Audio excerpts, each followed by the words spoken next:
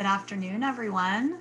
We are just a few minutes away from starting our virtual event at the Heart of the Matter here with the Colorado Health Foundation. And we're going to give folks a few minutes to continue logging in and to get settled.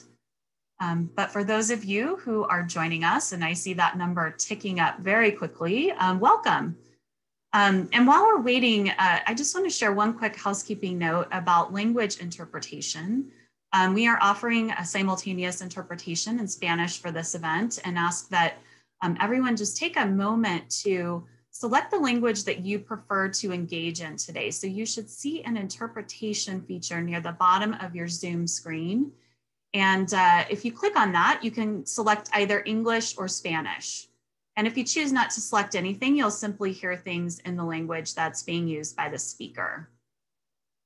And so I'll give a couple other reminders about that just as folks continue to join us.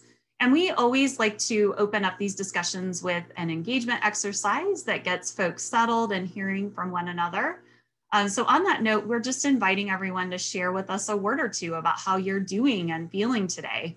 And we ask that you share your words using the chat function. So to do that, go ahead and open your chat window, which can be done by selecting from the menu near the bottom of your Zoom screen.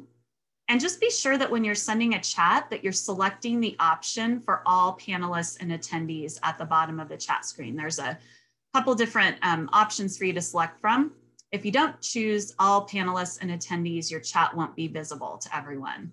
So again, if you've just joined us, welcome to At the Heart of the Matter. We're giving all of our attendees just a bit more time to get logged in and settled before we start. And we've asked our attendees who've joined us to just share a couple of words about how you're feeling today, how you're entering the space for this conversation. And I see folks are starting to pop in all of your notes there. And thank you for that. This is just such a great way to start a conversation like we're going to have today, where we're hearing from you and about your communities. And again, if you've just logged in, go ahead and chat us a couple words about how you're faring and feeling today. And just a technical note, when you're using the chat throughout the entirety of our event today, make sure that you are actually selecting the option for all panelists and attendees at the bottom of the chat screen. That'll ensure that your chat isn't invisible to everyone. Great, and keep those coming, keep them coming. We do still have folks joining us, but I'm cognizant of time and I wanna go ahead and share some, again, important information on accessibility related to today's event. So we do have closed captioning enabled today, and if you'd like to access that feature, please click the up arrow near the closed captioning icon in the Zoom toolbar, and then select Show Subtitles, and that'll ensure the closed captioning feature is working for you.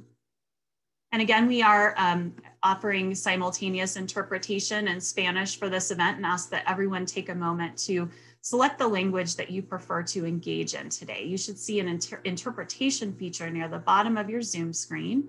And if you click on that, you can select either English or Spanish. And if you choose not to select anything, you'll just simply hear things in the language that's being used by the speaker. I'd also like to introduce Indira Guzman from Community Language Cooperative, who is going to explain in detail the interpretation features in Zoom that she and her colleague Lynette will manage for the event today. And just such a big thank you, Indira, to you and your team always. And with that, I'm going to turn it over to you. Thank you, Taryn. Good afternoon. My name is Indira Guzman, and I am here with the Community Language Co-op.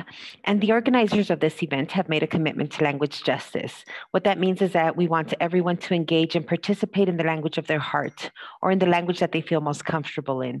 So for this, we're going to use simultaneous interpretation. At the bottom of the screen, you should see an icon that says interpretation. Make sure you click on that and select the language that you prefer to listen and engage in.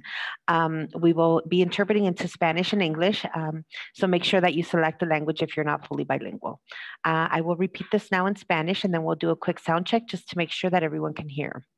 Muy buenas tardes, mi nombre es Indira Guzmán y estoy aquí con la Community Language Co-op. En este día, los organizadores de este evento han hecho un compromiso a la justicia del lenguaje. Lo que significa esto es que queremos que todos participen en el idioma de su corazón o en el idioma en el que se sientan más cómodos. Para esto vamos a usar la interpretación simultánea. Entonces, en la parte posterior de su pantalla van a ver un icono que dice interpretación. Pueden seleccionar el idioma en el que prefieren escuchar. Si usted trae su celular o si tiene su tablet, puede ir a la opción de más o los tres puntitos y ahí encontrará los ajustes de interpretación. Si tiene alguna duda o una pregunta, por favor, mándenos un chat. Vamos a hacer un chequeo. Si todos pueden escuchar en inglés, o en español, asegúrense de avisarnos si no se escucha. Muchas gracias. And I think interpretation is on, so we'll go ahead and get started. Thank you, Taryn. Thank you, Indira. And welcome again, everyone. Thank you all so much for joining us for today's event. You may have noticed a very active chat stream already because we did ask all of our attendees to go ahead and just share with us a couple words about how you're feeling today. So keep those coming. And a reminder that if you want to use the chat function throughout the event today to share questions or comments, to just make sure that you're selecting the option for all panelists and attendees in the chat window. Otherwise, your chat may not be visible to everyone. And I'm going to introduce myself. My name is Taryn Ford. I'm the Senior Director of Communications and Influence here at the Colorado Health Foundation. And just have a few additional opening and housekeeping remarks, and then we'll go ahead and get started with today's panels. So for those of you who don't know us or a little less familiar with us at the Colorado Health Foundation, our mission is focused squarely on working to bring health and reach for all Coloradans. And we do that work in a variety of ways, predominantly by engaging closely with communities across Colorado through investing in grant making, through our public policy and advocacy work, by striving to learn more about how Coloradans feel and think about health. And finally, we also do our work through moments like this one today, where we're gathering together to discuss and explore complex matters related to inequity and racial injustice. And I'm really excited to introduce our final 2020 virtual event in the At the Heart of the Matter series, which of course features our president and CEO of the foundation, Karen McNeil-Miller, who's been hosting these regular conversations with local leaders since the pandemic started. And we've designed each conversation as a way to talk directly with Coloradans, to help hear about how your lives and communities are being affected, and to allow us to explore and consider what it'll take to create a new and more equitable normal as we all work toward the future. So today's conversation, At the Heart of the Matter, Your Turn at the Mic. Karen is joined by a really dynamic group of people from across the state who volunteered to join this discussion about how race and health are intersecting in your communities and your work. And we tried our best to structure this as a traditional town hall type of discussion, and we divided our volunteers up into two panels, both of which I think you'll really enjoy. So just a couple final housekeeping items. A recording of this conversation and a short evaluation survey will be sent to you tomorrow. We will also make a recording of today's event accessible on our website at coloradohealth.org. We do really value your thoughts and feedback, so please make sure to share those with us in the survey. And we do have quite a few folks who've joined us today, so we've muted audio to minimize background noise. And rather than host a specific Q&A period, we're just encouraging those questions and comments throughout the event. So again, go ahead and type those into the chat box and we'll do our best to answer them. And if you're experiencing any technical difficulties, go ahead and put those into the chat box as well, and we'll do our best to help you out. And again, just a final note to make sure that you're selecting panelists and attendees in the chat window dropdown to ensure that everyone can see your remarks.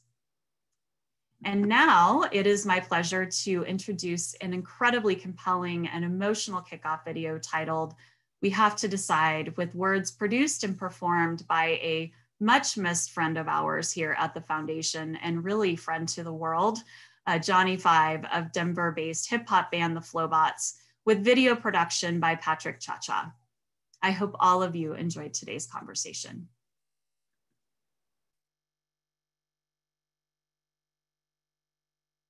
We have to decide what we want to see. which desires we want to affirm as we have to consider who we want to be, what defines and guides us as we call our country free. We have to decide, hay que decidir qué intenciones queremos in this Nike, Pepsi, beer commercial fantasy we see on television. Let's be clear, there's a war on for our minds, and one weapon is fear. Una guerra de las mentes, nos atacan con temor y con tantas fantasías, and at our country's borderlines we implement decisions based on who we think we are. En las fronteras vemos quiénes somos. Si vamos a gritar a los que quieren trabajar por muchas horas y cuidar a sus niños y familia, that's horribly bizarre. If we yell at those who want to raise a family and work hard, then what are the alternatives? Hay que considerar las alternativas. Would we prefer people's children starve?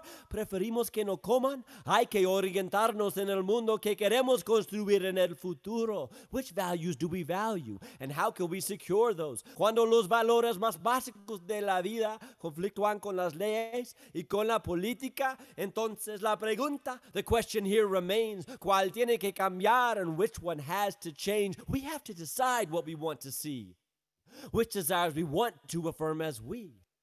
We have to consider who we want to be, what defines and guides us as we call our country free. Hay que decidir qué queremos ver, qué valores hay que defender y crecer, ¿me entienden? Aunque sea documentado si se puede, undocumented dreams must be made possible today. Y para los que pidan por justicia, ashe. And for all those who plead for justice, love will find a way. Y para los con miedo del cambio, yo sé. I know that change can make us all afraid, but when you see the truth about the history of this water, air, and land, el agua y el aire y la tierra where we stand, comprendes que no somos separados. We are one human family tree con raíces sagrados. A tree can be a weapon or a wall, a shelter or a source of sustenance. A family can wound you in a dozen different tongues, but no matter where you're from, you're here now. And when the world's turned upside down, the soil's fertile ground. Entonces hoy que planteamos, que sembramos en el campo, que vamos a crecer, how can we grow together? Ambos manos sostiene poder, the power you hold and we hold, the people, el pueblo unido.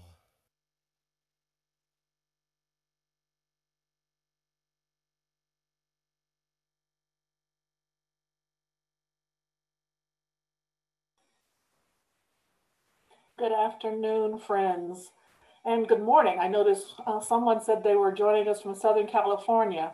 So good morning to you, and we will all try not to be too jealous that you are in Southern California. Welcome, as Karen said, to our last At the Heart of the Matter for 2020. It's hard for me to believe, at least, that it's December of 2020, but yet it is. And if for many of us, well, for all of us, we've certainly been affected by COVID since late February, early March. For us, we have been working virtually since March 11th. I've never thought it would have lasted this long, and likely will continue till at least March 11th of next year. So this is an exciting time to have a conversation. I think that video summed up a lot of what I saw in your comments about how are you feeling today? Challenged, excited, tense, grateful, questioning, wondering, resilient, struggling. So this is the perfect time for us to end this conversation, or actually to end the conversation for this year. You know, we started in August with the conversation around the intersection of race and health. Then we talked to fierce women of social change. Then we talked to some young folks who we called the next generation of good troublemakers. And if you did not see that session, it is certainly worth your time. There were some incredible young voices that would make us all proud and hopeful. And then in November, we talked to some folks working on the front line. And what has centered all of these conversations has been our focus on equity, and particularly racial equity or inequity, racial injustice, and anti-racism. And so we're going to finish that conversation this time with you. There were so many of you that volunteered to be panelists, and we certainly couldn't take them all, but we put together just two wonderful panels, I believe, of men and women across the age spectrum, ethnicity, geography, nonprofit, for-profit, life experience to engage us in this conversation. And really we want to have a conversation. So I'm going to ask the first panelists to go ahead and turn on their videos, and I'll introduce you.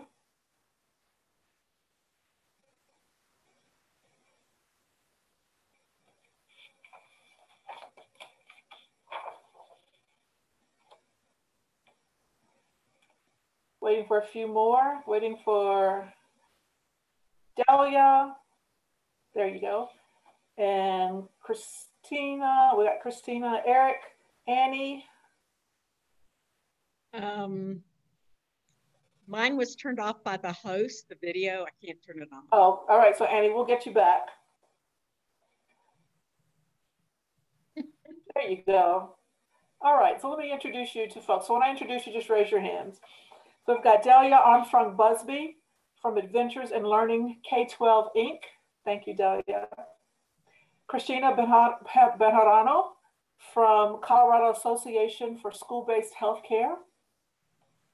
Eric Hicks from Metro Caring. Annie Livingston Garrett from NAMI, which is the National Alliance on Mental Illness in the High Country. Stephanie Wasserman, hi Stephanie, who's with Immunize Colorado. Deborah Wilcox, who's from Confluency Consultants and Associates. And Salvador Hernandez, who's from the Familia Vota. Welcome all of you, and thank you for joining us on this conversation. I noticed some of the words that you used. Annie, the word you put in the chat box for how you're feeling was tense. Tell us about that for a minute. I've never done this before. And so I'm afraid my technology might go kaput, and I've just never done it before. Well, so. Welcome. You're amongst friends. We're going to have a wonderful conversation. We've never done one like this before, so we're all in the same boat for this one. So just relax. All right, so we're going to talk about how racial inequity is present in the work that you all do, or how you are addressing it. And then we'll kind of wrap up with what advice you would give the foundation as we work to also deepen our work in equity to focus on Coloradans of color. So I'm going to put kind of a broad question out there and just ask you to respond. So what are the ways you see racial inequity in your work, and how are you addressing it? Delia, you're the one that's off mic first. I'm going to let you start. Oh boy. Personally, I have been at the forefront of legal actions within the realm of education and within the realm of health. At Adventures in Learning, we work with families that are struggling and students that are struggling. But on a personal level, I have served on the board of Depression Bipolar and look at the absence of people of color being involved in organizations like that. So I have a long history in many fronts in racial issues and organizations to deal with them. I'm currently the chair of the Colorado Springs Human Relations Commission. And so we get complaints about the racial stuff, and we try to find ways of dealing with it through structures set up by the city of Colorado Springs. And give some examples of what you hear about the inequities, particularly in the K-12 systems that you work in so deeply. One of the things that I'm focused on right now with several other people, some of whom are out of state, is the fact that in the state of Colorado, when you get into the area of the over-disciplining of children of color, there is no accountability on the side of the school district for the fact that these children are usually failing also. And what we're trying to do, working with some of the legislators, is to have the law change so that over disciplining is more clearly linked to failure, because districts are accountable in their accreditation for student achievement. And an overly disciplined child is not an achieving child. So we're trying to adjust that. Oh, you know, I never heard it phrased that way, although it's absolutely intuitive that would follow. But I've never actually heard anyone target at that specifically. So thank you for that. Thank you. Now, Annie, Delia mentioned mental health, particularly, I think she was talking about the African American community. But tell us how you're seeing inequity show up in the mental health arena that you're focused on. Well, I'm with NAMI, which is a large grassroots-based organization, probably the largest grassroots advocacy group in the country for mental health. And I was just thinking as Delia was talking, because it's been very different in different states, and I moved here from Tennessee. And in Tennessee, one of the things we did was work with our Black churches, because our experience was that people went to the preacher first. And what's turned out from that is lots of folks have now counselors at churches, which is great. Here, I live in Leadville, which is a small rural mountain town, and we're more brown than anything else. And what I've noticed here is I don't know that there's a single Spanish-speaking therapist, but I'll have to find out for sure at our mental health center. And we don't have a Spanish-speaking facilitator for any of our groups. I don't know if we could somehow through Zoom, and you all may know, I'm a technology dinosaur. I'm old. But I don't know if there's a way to translate in other ways, and there may be. But if you can't talk to someone who speaks your language, it seems to me it's going to be awfully hard to get well or get into recovery. And I remember a friend of mine who was Hispanic, and her family made her go to the priest for an exorcism because they thought it was something, the devil or something else. She was hallucinating and stuff. She stayed with NAMI, and she's doing great today, and her family's learned about it. But you have cultural things that happen, and you know, we have to learn to work with each other. And yo hablo español muy poquito, and that's it. Thank you. So language justice, you see language justice as an issue in the mental health arena in Europe. Yes, and I see in my community, housing is mainly in our trailer parks, and you know, we have one grocery store, one small mercado, which is nice, but not a lot of choices for people, and not a lot of insurance either. Well, thank you. Deborah, looked like you wanted to get in. Yes, first of all, this is just a real joy to be in a conversation. I don't think there's anything better than a good conversation. And I have been participating in all of the Heart of Matters. So I was really excited about being a part of the panel today. The scope of I'm new to Colorado relatively now. I've been out here 3 years teaching at Metro in integrative healthcare. The scope of my practice is organizational development, health and wellness coaching, but I'm also a clinician. And since the pandemic, I have been involved in providing leadership along with colleagues around the country in forums to really get in touch with how to stay well, how to stay connected during the pandemic. So we've had forums called What the People Say, which Gullah Geechee kind of culture. Some of my colleagues down in Savannah, Georgia, and around in Ohio. Also very active in the Association for Black Psychologists. And we are doing what you call the emotional emancipation circles, which is just for Black and African-American people to work on holistic health and wellness. Also involved in a mental health recovery peer-centered initiative called Wellness Resilience Story Circles.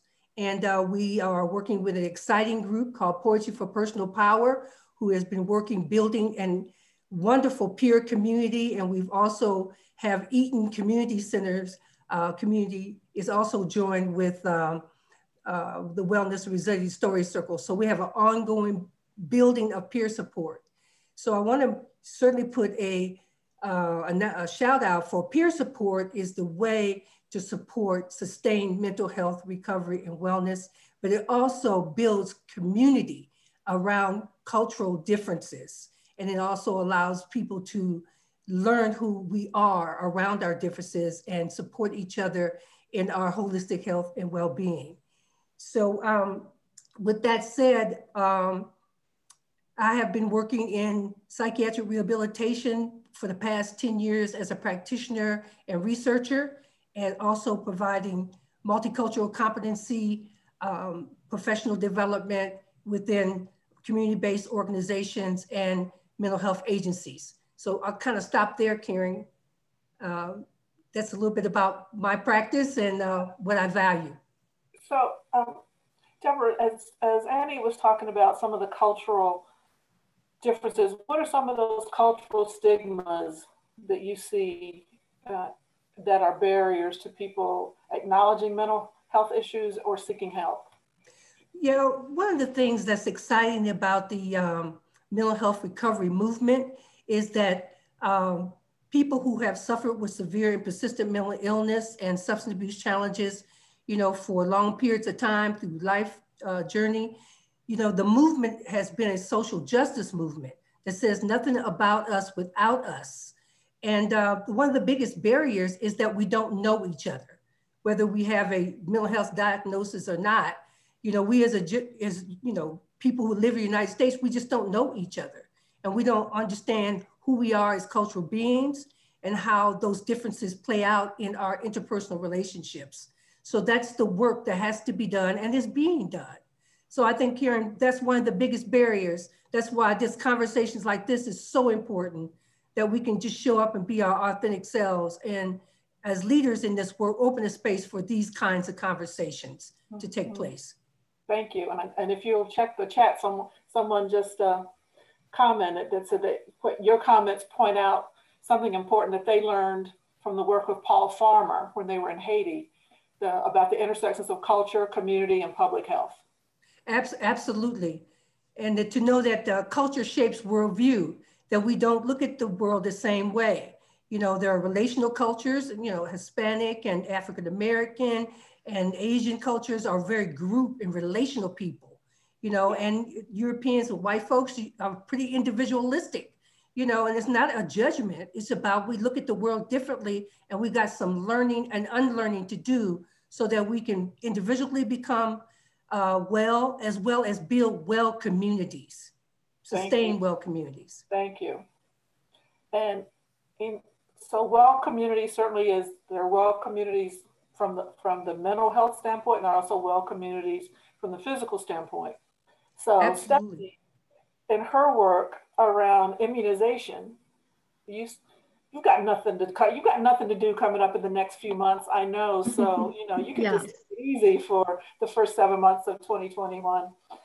But not just with the, you know, I know you're concerned very much with the equitable distribution of the COVID vaccine, but also the equitable distribution of vaccines in general. So talk a little bit about, you know, the inequities that you are dealing with every day and trying to mitigate. Yes, thank you so much. And I love what Ms. Wilcox mentioned about peer support and just getting to know each other. That's such a critical message during this time when our differences are just being exploited, to tell you the truth. Yeah, so we are feeling such a sense of urgency around so many of these issues. One is on the one end of the spectrum is just new data coming from the CDC about how Medicaid eligible children are not getting their routine immunizations. So newest data says that 1.2 million doses of vaccine have not been ordered by states for vulnerable children, Medicaid eligible children, compared to last year. So that means children are more at risk for the diseases that we do have tools for, vaccines such as measles, polio, whooping cough, and those diseases for some children can be relatively mild, including polio, but we don't have the science to know which kids are going to be felled by these diseases versus those that can recover. So it's so critical that we get our children, all children, routine immunizations. And then what we're also dealing with is if anyone chose to have a veil over their eyes around health equity issues prior to 2020, that veil had to have been lifted because it's with a horrifying view that we're seeing how COVID has disproportionately affected communities of color with up to five times more people of color getting COVID, going to the hospital and dying from COVID. So with a vaccine right around the corner, hopefully, we are urgently working on making sure that not just the vaccine is equitably disseminated, but that we regain trust in communities that have such mistrust of the medical establishment so that they will accept a vaccine. And with that, we've launched the Colorado Vaccine Equity Task Force, and Christina, coincidentally, Bejarano, who's on this panel today, is on that task force to really bring together stakeholders from diverse organizations and perspectives to help rebuild that trust in our community around the importance and safety of both routine vaccines and hopefully this coming vaccine, and establishing those peer networks and those trusted sources of information in faith-based organizations and schools, in healthcare settings, with elected officials. And we have so much work to do, but we're so grateful that Colorado does have such passionate voices around these issues. And we're really hoping that it's not just the vaccine that will end this pandemic, but it's vaccination. So we have to get vaccines in arms and really address these horrible ongoing disparities that we're seeing with COVID. So Stephanie, in case you've got folks that joined the call who don't understand why some ethnic minorities have a distrust of vaccination or the medical system, give them the 101. Yeah, I mean, this really gets at the root of everything we're talking about in healthcare, is that there have been just historical structural issues in our healthcare system that have disproportionately impacted everything from access, cultural barriers, experimentation on people, informed consent. And it unfortunately is currently still occurring. And it occurs, under a veil of secrecy, and then it gets exposed and we raise up our arms in horror, going back to Tuskegee. But, even in the 1990s, there were missteps that the CDC did with an experimental vaccine that, we're just learning about now. So it's something that we need to be incredibly aware and educated about, and be honest that there were these horrible miscarriages of historical injustice that was done to communities of color. And we just need to be honest and open about sharing that information, about acknowledging it, and saying, we need to do things entirely different moving forward. Thank you, Stephanie. Eric, I've been watching you. You've been nodding vigorously during everybody else's comments. So your turn. No, thank you, Karen, and I'm so glad that Stephanie mentioned what has previously taken place in this country, just in the matters of race in our BIPOC community and people of color. I think for the aspect of the disparity that already existed prior to COVID and how COVID created an even larger gap is extremely important, not only from a nutrition standpoint, but also from an economic standpoint. People of color were already the lowest wage earners. They already had less access to healthy food. And with the guidelines that have been set nationally and within the state, although they are for our safety, they provide such a larger disparity. At Metro Caring and food pantries and markets and banks throughout the state and throughout the country, there have been opportunities for individuals to go in and have an equitable experience in shopping for their food if they don't have the means to walk into a grocery store and purchase it. I think that for us in having to move to a drive-through model and pass out food where that equitable experience is taken away, too often the people who are poor in this country, the first thing that's stripped away outside of the funds that they have is the power of choice. And for us, I think what we've seen from that perspective, as well as from a nutritional perspective, that we've had where African Americans are around 75% more likely to contract diabetes, and us having to engage with those individuals virtually. That is, if they have the correct equipment, Wi-Fi, these disparities are not only existed prior, but they're growing and they continue to grow. So how do we as a community connect and involve the community in connecting and making sure that it doesn't continue to grow into 2020? Thank you, Eric. Do you see any end in sight for the need for food? I hope so, Karen. But honestly, there will be no end in sight until we start addressing systems.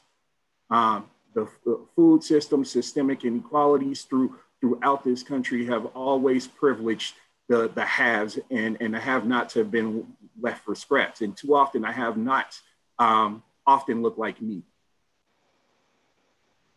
Thank you. I just this weekend was reading, somebody posted something on Facebook that talked about an example that was given 100 years ago about the difference between the poor and the more well off, and it was like a worker needs boots to work, but they can't afford the $50 boots that would last them 10 years. So they can only afford the $15 boots that last them a year. So over the course of 10 years, they paid more for boots because they have to pay $15 a year. So it actually costs more for families living on low income over the long haul. Salvador, let's get you in this conversation. Tell us a little bit about what you're doing and how you're dealing with these inequities. Yeah, thanks, Karen. And just before I dive into that, I completely agree. Particularly what Eric had, mentioned about, the changing the systems, that affect, health equity or health justice. But within the Latino community, we believe, that is also a matter of, like economic justice and immigrant justice for that matter. My work is to work directly with, the Latino community in terms of like civic engagement. Our mission is to build that political power so that we have the voice to be able to change those types of systems that, that are, affecting our community and the Latino and immigrant community in particular. But, we believe that, the first step to have that conversation is to educate the community in terms of what it takes to make a difference. For us, we believe it starts way at the bottom with, voting rights. When people go out to vote, when we elect people that look like us, when we have our community be taking an active role in the conversations, whether it is for health equity or immigration justice. Like we believe that us, the people who are affected the most should be the ones who are leading the conversation. And somebody else mentioned, I don't know who it was, but it was like nothing with nothing about us without us. Like we believe in that motto strongly. So at Mi Familia Vota, like we have dedicated the past 10 years to building political power within the Latino community, and this has been a movement led by people of color, immigrants. I am myself an immigrant. I have came to this country when I was 15 years old. I was undocumented for the first 7 years that I was here in this country until I was able to, to adjust my status through DACA. So I know like firsthand what it is, to be first undocumented in this country, and but second, like not have access to, such basic things like health insurance, let alone not being able to afford health insurance. I didn't have access to it, so even if I had the means, I couldn't access, any type of health insurance or health services for that matter. And we have seen, the disparities that that Latino communities, but particularly the undocumented community, have to go through when it comes to health equity. So at Mi Familia Vota, it's what we believe in. We believe in making sure that we have a voice at the table, that we participate, and like we have continued, doing the work, of voter registration, of educating people, like on the different issues. So completely agree with what everyone else has said. Salvador, how are you working within community around the fear, particularly for those who are undocumented? I mean, it's always been, like I think like a community-based effort in terms of engaging with the undocumented community. I myself was undocumented for so long, but there is, I feel like the greatest barrier to the undocumented community, like engaging in the conversations, is just that fear of deportation, or the uncertainty of not knowing what's going to happen. We saw this the current Trump administration increase the rhetoric against undocumented immigrants, and and us being blamed for or being demonized for some of the problems that perhaps the system hasn't addressed because of the way that it's set up. But bringing the undocumented community out of the shadows into the light, I think will be like the first step, like when we're talking about health equity and racial equity and all of these things that at the heart of the matter, like we believe they are interconnected. And like we can talk about immigration reform without talking about humanitarian needs at the border or things of that sort. So uh, it's it's a tough conversation to have, that we've been having with with the community for years and years. But at the end of the day, like we feel that the way to do that is through education, to engaging with the community, showing them that we do have a voice, making the community feel like powerful, that even though that we are undocumented, we have a voice. I tell my story every time I go into schools, Karen. Like when I tell students, hey, like I was in your shoes, I was undocumented, when I was in high school, and I didn't know like what my future was going to look like. But here I am, like 12 years later, and I'm still like fighting for social and economic justice. Um, yeah. Thank you, Salvador. Christina, you've been very patient to join the conversation, so come on in. Thank you, Karen, and I agree with everyone.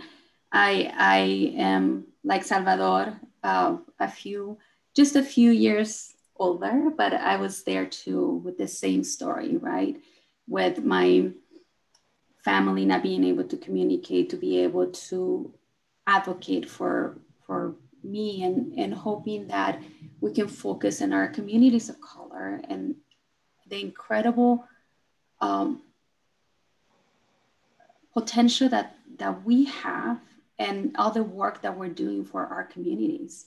And we typically serve our communities. We stay in our communities and serve in different ways. We work with school-based health centers based in the schools with a strong partnership with schools, and the families trust us. That right now with COVID, we see our communities are being hit hardest because of the historic racism that we have experienced.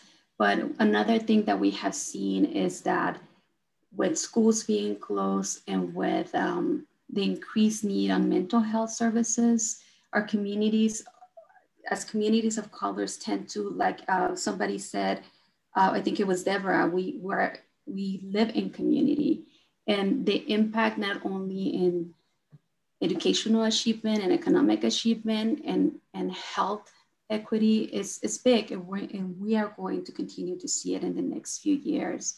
So this is a time where we see the partnerships are more important, and at least for us, we're trying to see how we are most useful for not only for the clinics that we serve as an association, but also for the schools, where our school partners are overwhelmed. They have said so many times, we feel piled on and we need your help, but at the same time, we need to have the staff to be able to support what the schools need and the children, for all of our communities to continue growing in their economic path. They need, the children need to be able to learn and to eat, like Eric said, the food and nutritional needs of our communities are still there. And as organizations, we are working harder than ever to address the needs of those communities that are, because of the historic nature of the racism, sometimes they're close, and we're just having to remind them that we're here to help them. So I cannot agree more with everything everybody said, which is we really nourish ourselves and communities. Thank you all for all those thoughts. And I'm selfishly going to ask the question, you know, I'm not naive enough to believe that philanthropy in general, or the Colorado Health Foundation in particular, it can solve racism and oppression. But what's the role you think we could play? What could we do as we center racial justice and racial equity in our work? What's the role we could play? Deborah, you came on mute, and then I'll have Deborah, then Annie. Yes, I made a note to myself that this systemic work that we have to do has to be democratic. And we have to make sure that we flip these centers of dominance. And what I mean by that is these hierarchy structures that are embedded in all of our organizations, whether it be small nonprofits or large organizations. It's so important that we, as leaders, thought leaders in this work, create a space for authentic voice, just like we're having today, you know, for choice and voice. So everybody feels heard and really learn what it means to contribute to a larger complex problem. We know we have difficult and complex issues that cannot be solved with one technical answer. But we know that if we build community and have collective voice, we can co-construct the kind of initiatives that will be culturally appropriate for organizational and systemic change. And so I want to put that out there. We have to unlearn hierarchy. We have to be responsible for our power and our influence, and use it in a way that promotes well-being and not power over relationships. That's what the peer, in mental health, that's what the peer movement has been all about.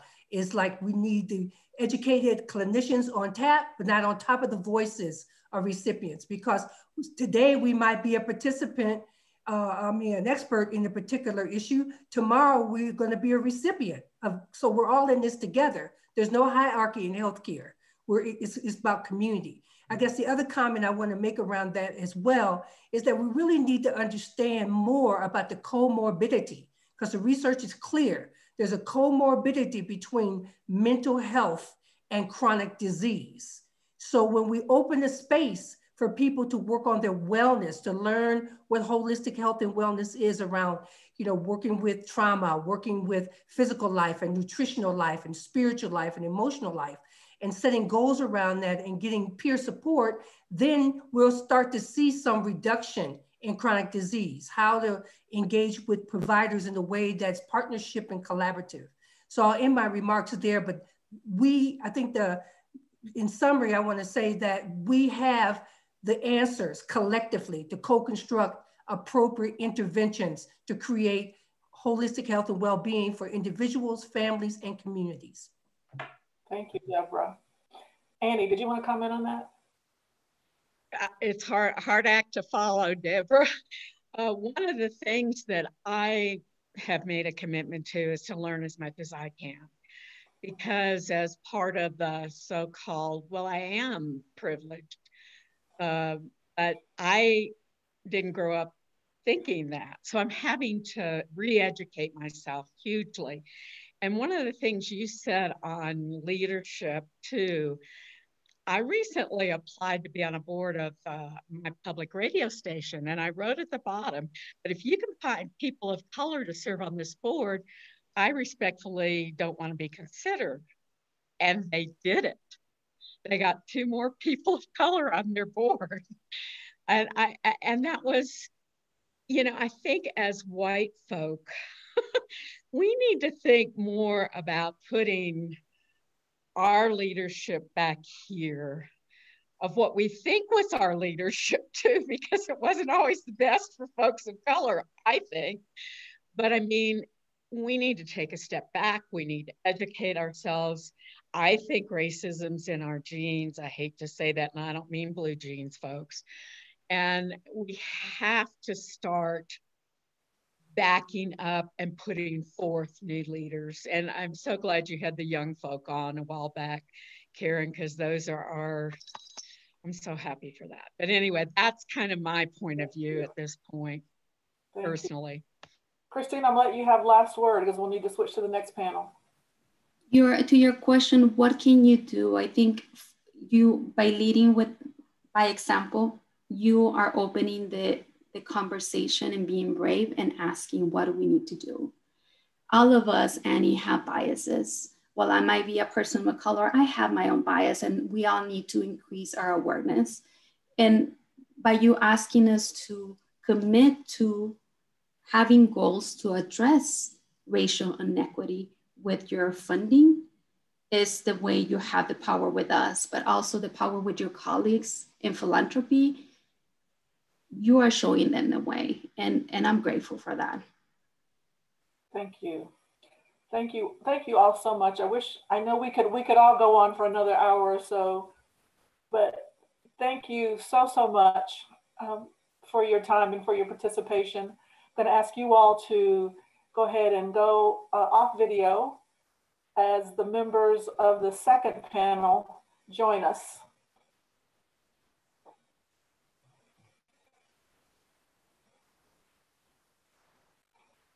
Hello, hello, hello. All right, raise your hand as I introduce you. Thank you for waiting patiently. And I know you've probably got things you want to respond to from the first group, and we're gonna cover all that ground again. So I have Maria Gonzalez,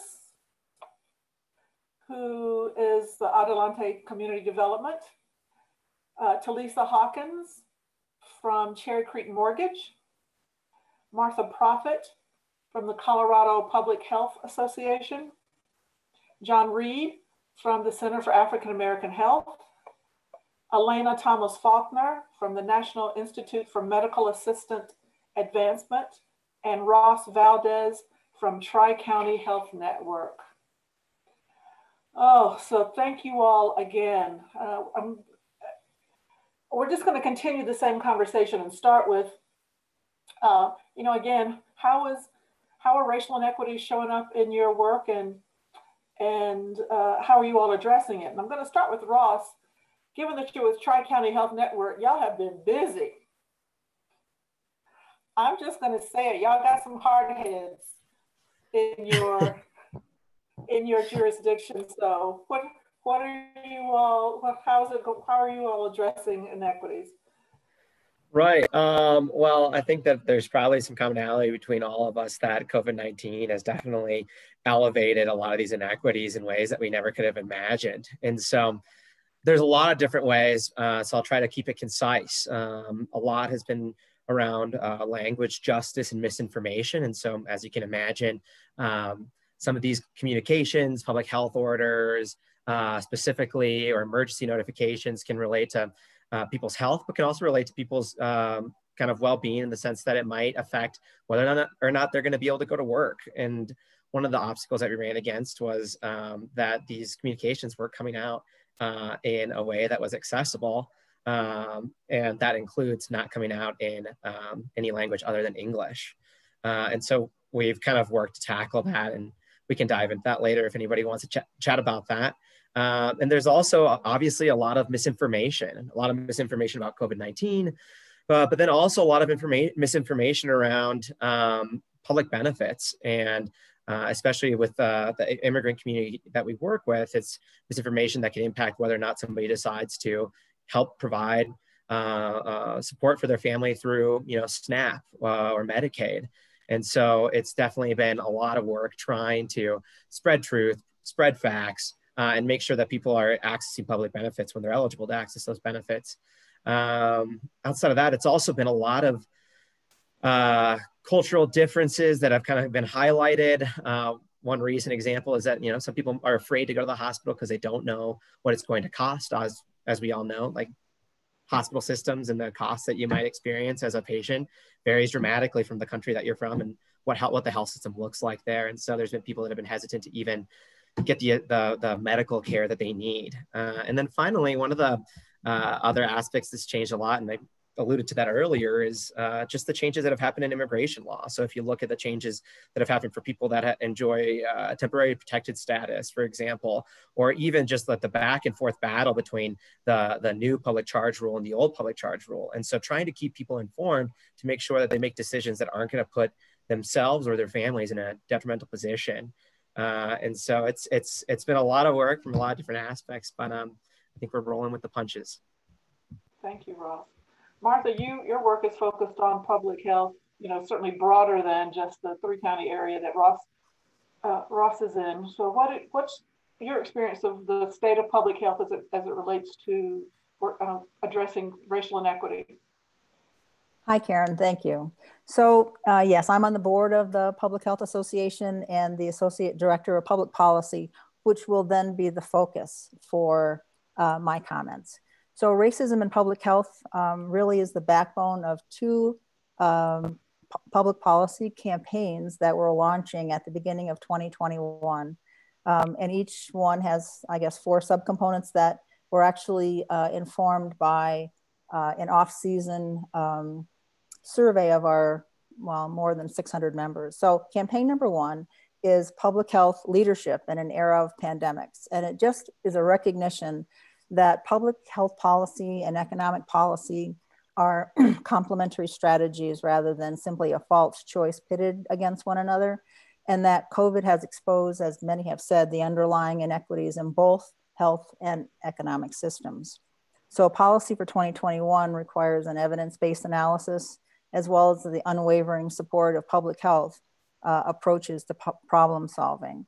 This means for us an evaluation of everything from the state of the state message, state budgetary policy, and its investment in public health on behalf of Coloradans. We've recently, kind of confirmed that 0.5% of the general fund goes to public health. But, the special session has been a placeholder, and I think now the focus is Colorado's fair share of the federal emergency relief resources. I think compounding the problem is that the states are in such fiscal distress that they're about to lay off workers who currently need emergency relief funds in their own lives. We're also paying attention, of course, to CDC funding.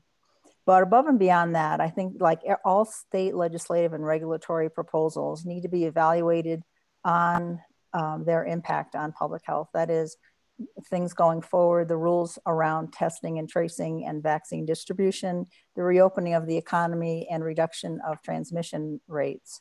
The third part of this campaign is the impact of COVID policies on their positive or negative impact on health equity in Colorado.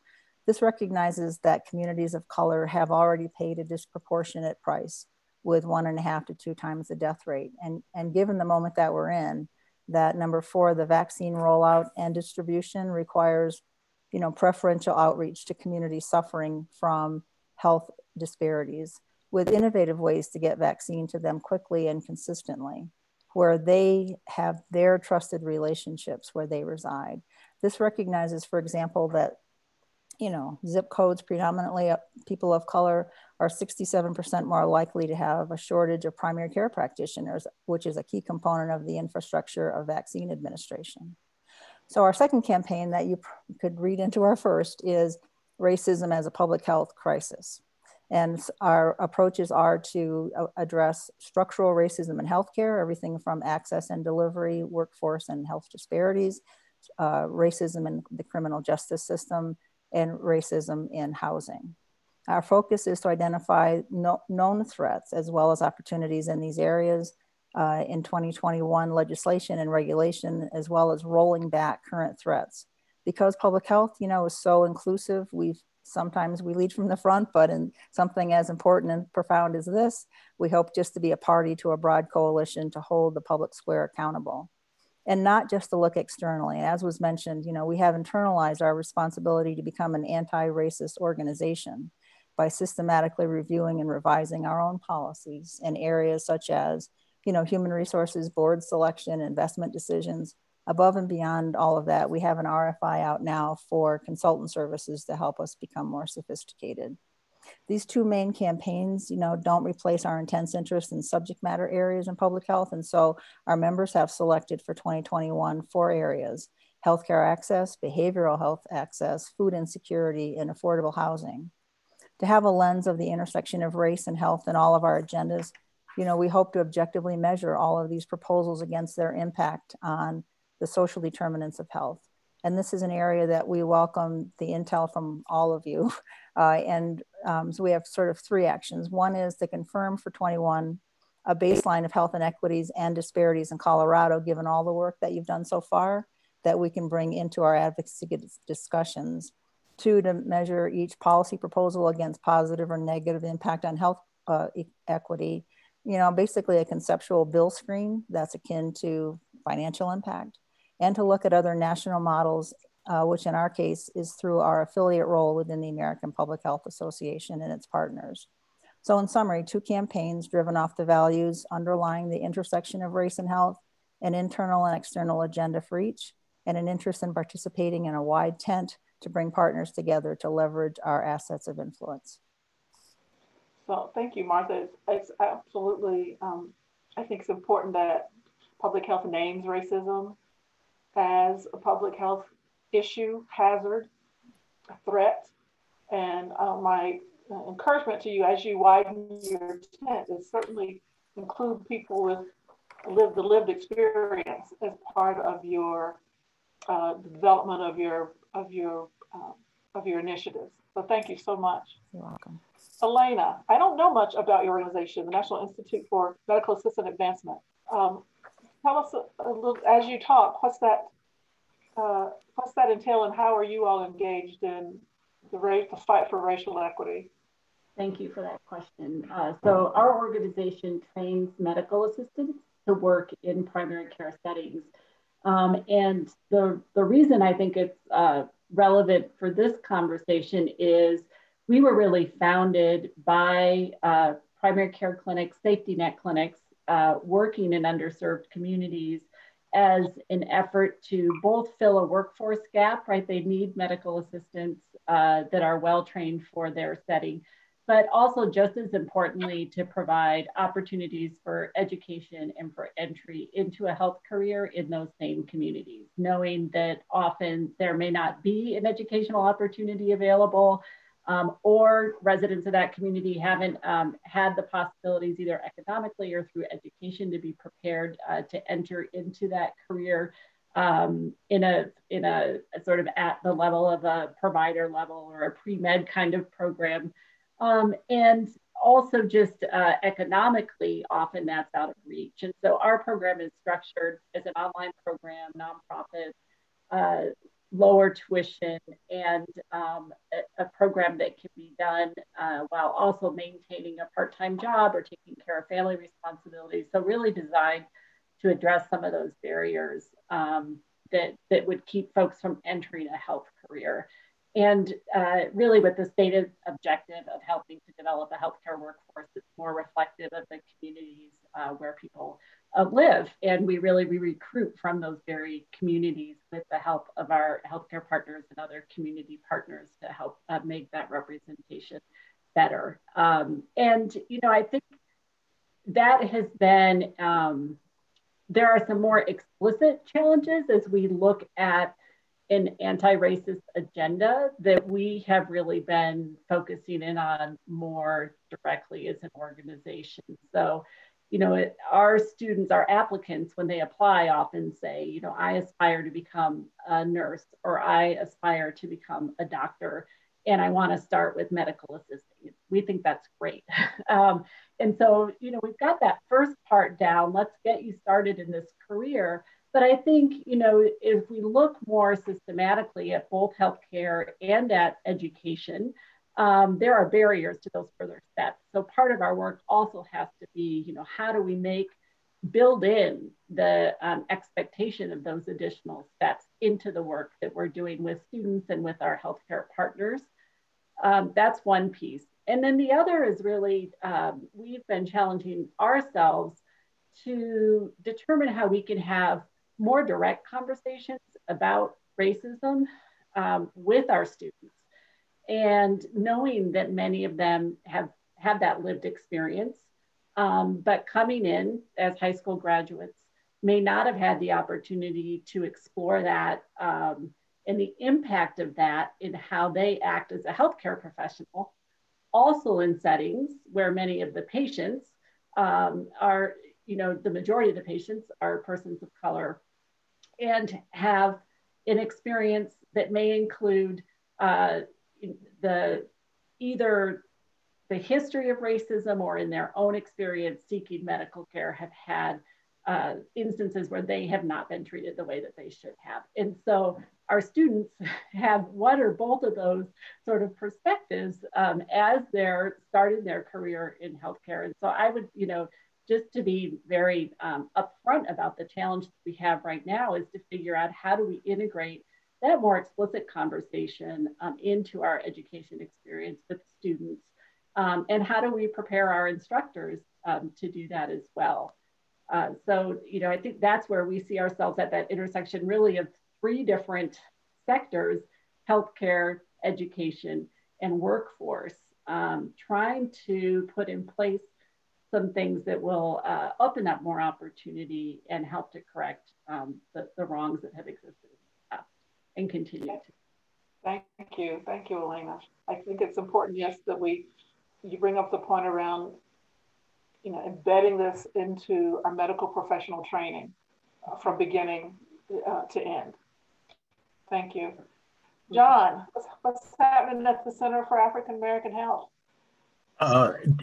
Well, thank you so much, Karen, and the Colorado Health Foundation team and all the panelists and everyone who's joined.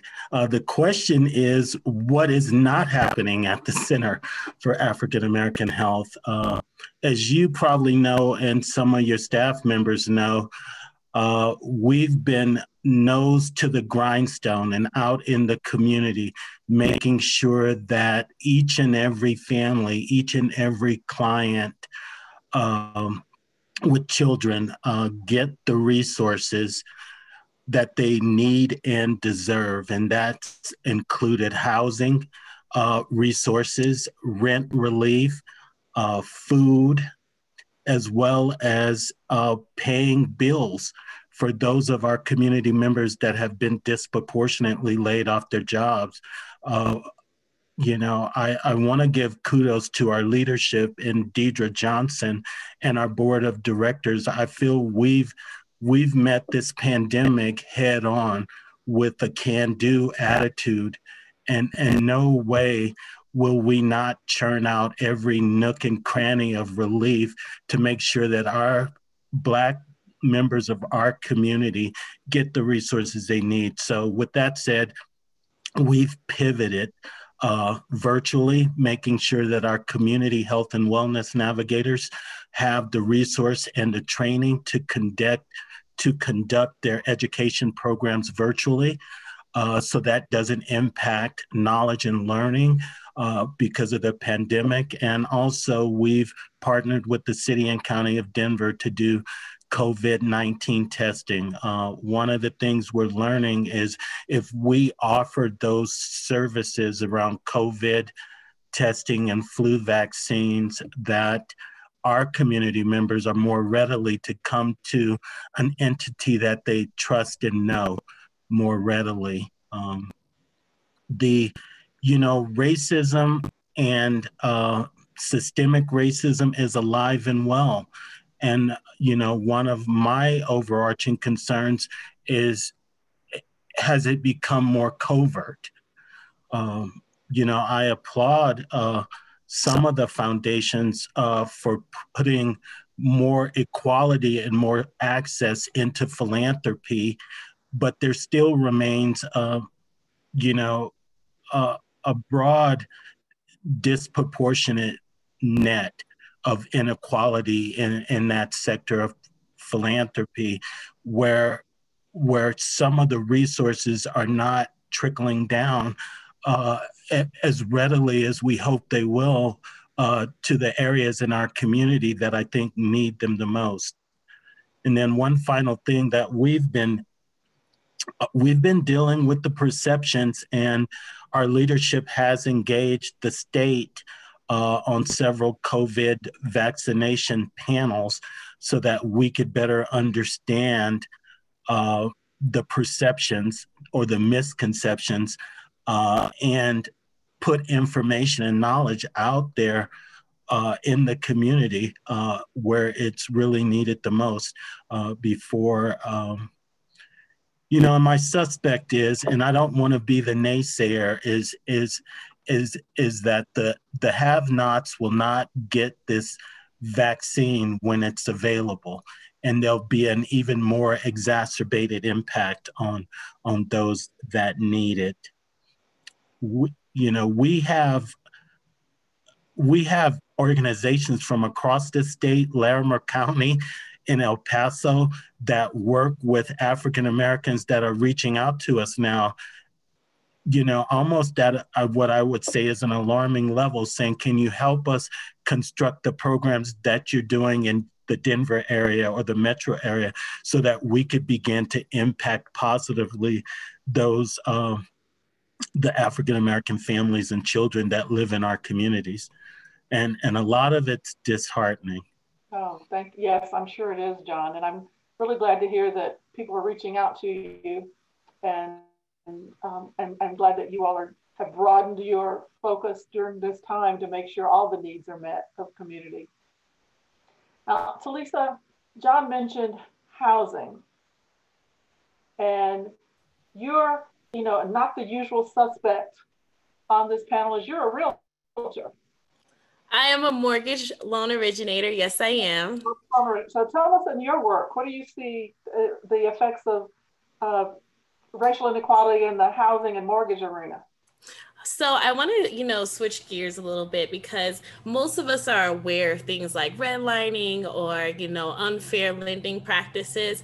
But I really want to talk about healthcare and where it starts. It really starts before the doctor's office with your access to healthy food, or your access to a regular doctor's office, having your own pediatric doctor to see you while you're pregnant and see your children going forward. I'm not from Colorado originally. I grew up mainly in the South. And I can say from my experience in the inner city neighborhoods, there are no doctor's offices. There are no natural food places for you to go and get access to healthy and quality food.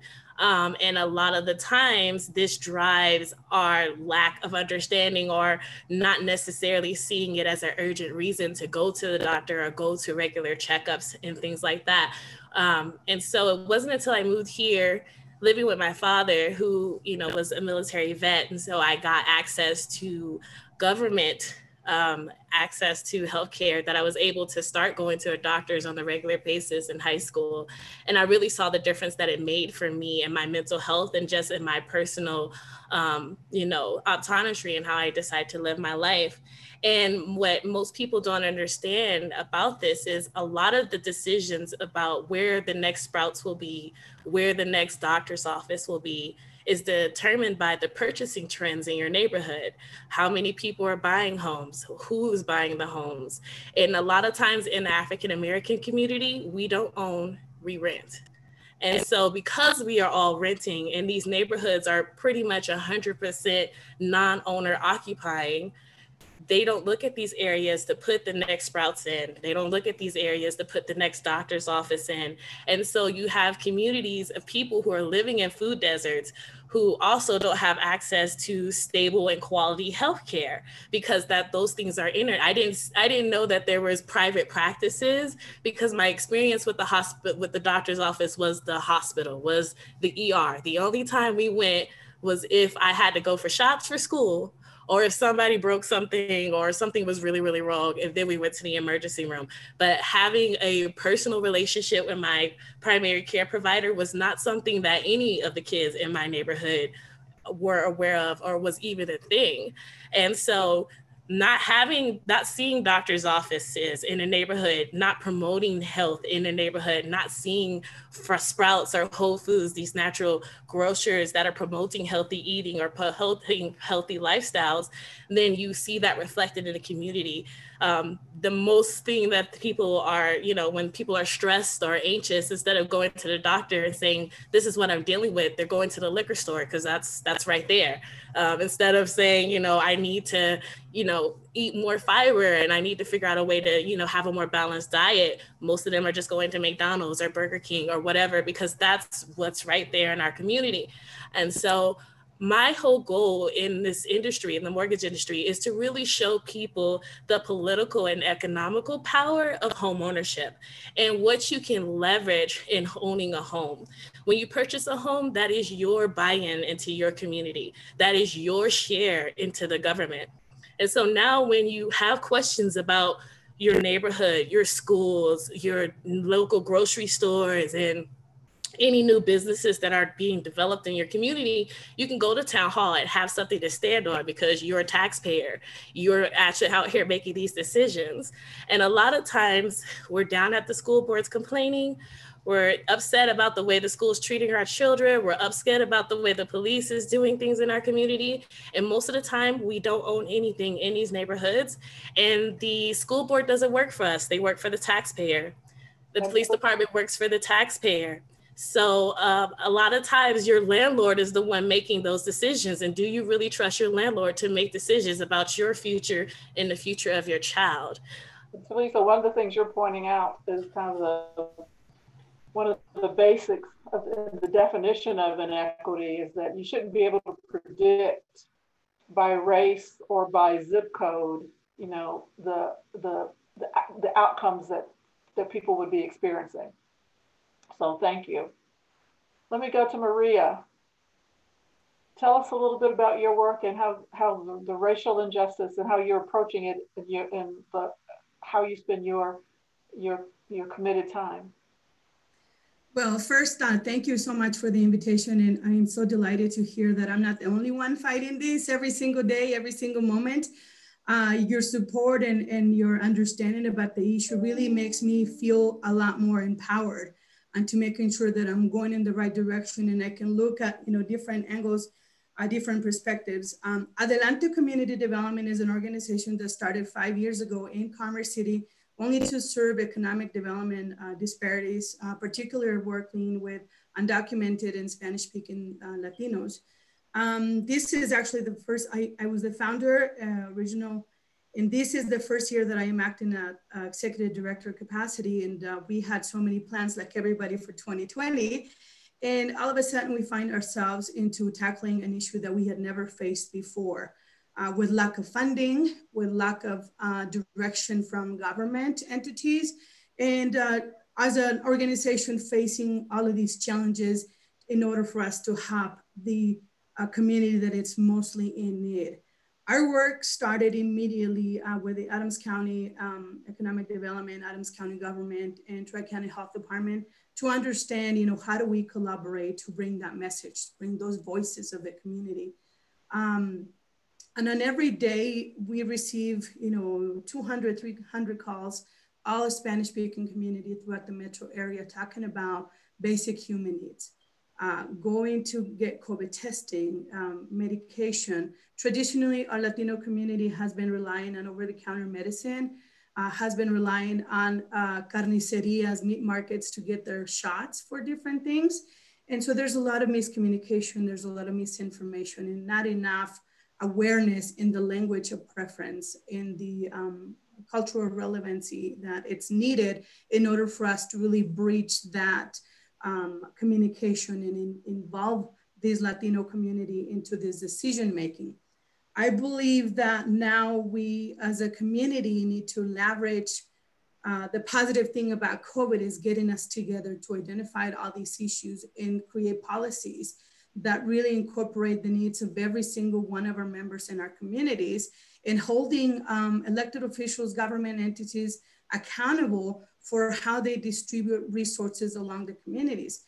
I understand there's several long established Latino organizations that have supported the community for many years, but I also doubt some of the services that they have been providing, some of the outreach that they have been doing. And I think it's an opportunity for all of us to really take in consideration who's doing that work, who is really getting out there to the community, meeting them where they need to be met, and how do we establish that accountability to those agencies as well? Because as we compete for funding, which we shouldn't be competing for funding, we should be working in alliance to make sure that the message is clear, the community needs us, and it is time for us to fundamentally make these changes that will create an impact for generations. I hear a call from a mother that her husband passed away with COVID. She is laid off from work. She is undocumented. She has 3 kids. They live in a mobile home park. They cannot pay the rent. The internet is shut off. They cannot go to school. Undocumented cannot get a job.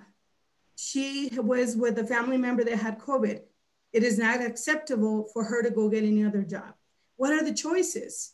And so every day we are documenting story after story of how we just need to continue to share those testimonies so that we are able to make those decisions. Now, the vaccine is going to come out. Who's getting it?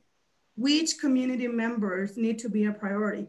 In Adams County, for example, we have 41% of Latinos. The highest number of COVID positive in community has been hit is Latinos. What are we doing to make sure that we are reaching out? I'm only one agency. We need a lot more to build that trust and to build that security that we are going to be informing our community, holding hands, and making sure that they are not left behind. Working with the Village Exchange Center, we have, in 3 weeks, we distributed $250,000 under the Left Behind Workers Fund. I'm telling you, all these stories are real. I visited the home places in the mobile home park. I've seen the lack of, we are hearing it as food insecurity. People are hungry. People are hungry every single day. We're talking about basic human needs that we all need to be taken into a priority. How are we making sure that nobody is left behind and that we have a seat at the table where we need to be making some of these decisions? There's a lot of work, and I appreciate everything that all of you are doing within your networks, within your accountability organizations. I believe the work had just really started to be able to showcase how health really impacts our minority community, how economic disparities really created lost impact in generations. And I've seen it personally as one of 14 children coming from Mexico in learning how to create a new organization and a business with all of the challenges that have existed. However, I know there's solutions. I believe in every single one of you that will be transparent in the way of we become unit as one together and really bring those resources that are needed every single day within our community. So I thank you, and I'm behind all of your work every single day. Thank you, Maria. We're gonna quickly run out of time. I'm gonna, Eric, if Eric Hicks is still on the call, Eric, join us, please. But one of the things I will say that this conversation has, you all have just so eloquently articulated that it's not just inequities in healthcare or inequities in mental health that are at issue, but it's that economic inequities and injustice, educational inequity and injustice, social, political inequity and injustice, all contribute to health injustice as well, or health inequities. They all contribute to the poor outcomes that we see in people of color. And certainly people will say, well, there certainly white people have there are inequities amongst poor white people as well. Absolutely there are. But yet there is also still the centrality of race.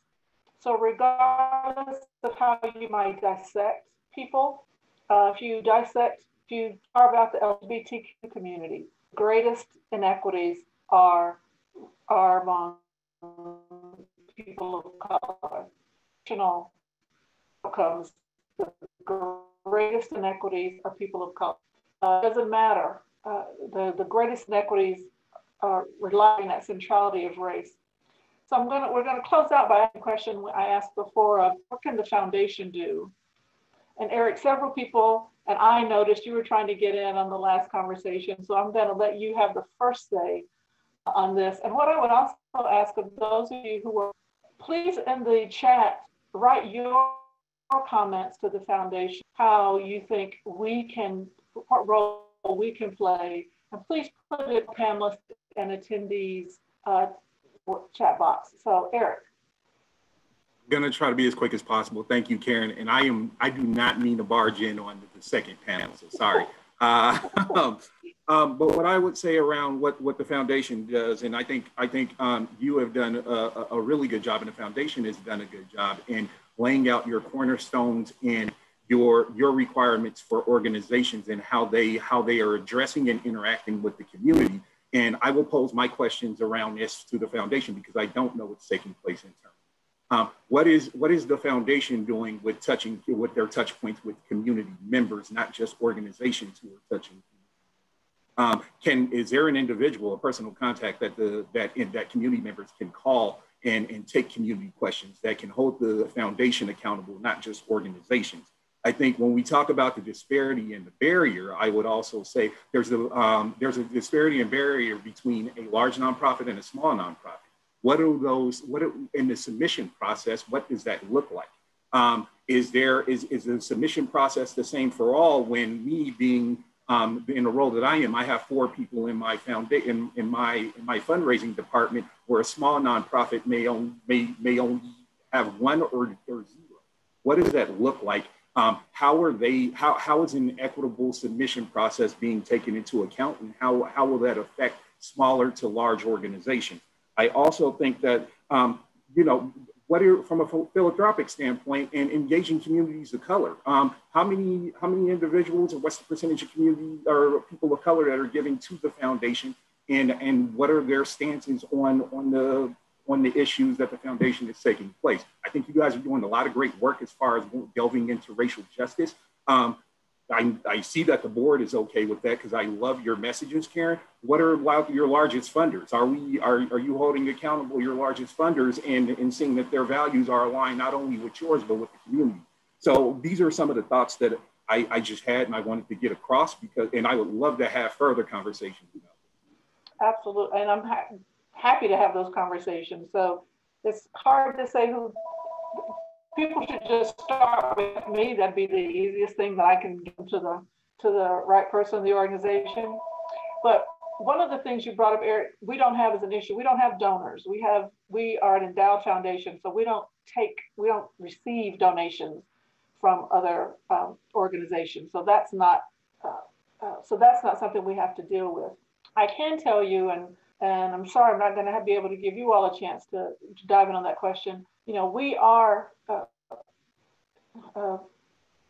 soliciting feedback now. And there's another group I'm going to meet with right after this of nonprofit execs, and I've got several opportunities in January to meet with nonprofit execs to give us feedback on the framework we're considering for using in centering race.